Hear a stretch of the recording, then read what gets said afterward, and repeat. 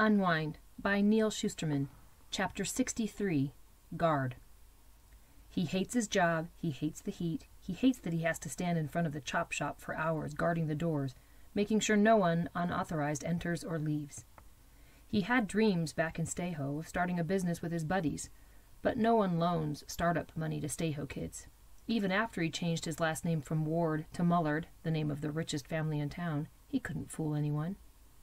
Turns out half the kids from his state home took on that name when they left, figuring they could outsmart the world. In the end, he outsmarted no one but himself. The best he could do was find a series of unfulfilling jobs in the year he's been out of Stayho, the most recent of which is being a harvest camp guard. On the roof, the band has started its afternoon set. At least that helps the time to pass a little more quickly. Two unwinds approach and climb the steps toward him.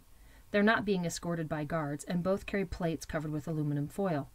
The guard doesn't like the look of them. The boy is a fleshhead. The girl is Asian. "What do you want? You're not supposed to be here." "We were told to give this to the band." They both look nervous and shifty. This is nothing new. All unwinds get nervous near the chop shop, and to the guard, all unwinds look shifty. The guard peeks under the aluminum foil. Roast chicken, mashed potatoes. They do send food up to the band once in a while, but usually it's staff that carries the food, not unwinds. "I thought they just had lunch." "Guess not," says the fleshhead.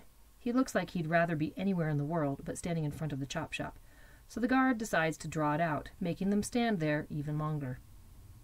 "I'll have to call this in," he says. He pulls out his phone and calls the front office. He gets a busy signal. Typical.